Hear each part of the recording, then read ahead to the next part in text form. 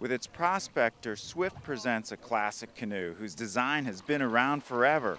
It's been said that although the Prospector is not great at any one thing, it's good at a lot of things, making it a favorite general-purpose canoe.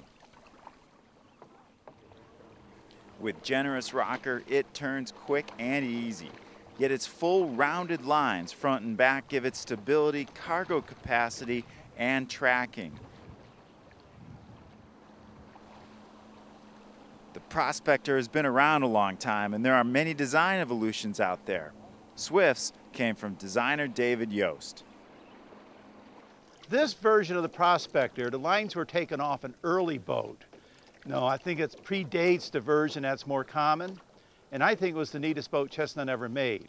Compared to the more common Prospector, this is a little flatter, a little more stable, much more room up front for the bow paddler, and only half as much rocker. It doesn't get blown around the wind, but still has adequate maneuverability for a river trip.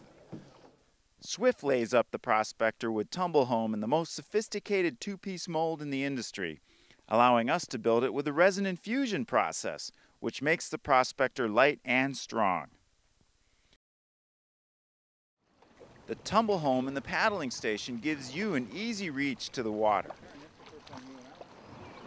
In the Swift Prospector, there's no center thwart behind the front seat, so you can take advantage of the symmetrical design and paddle as a great solo canoe from the front seat facing backwards.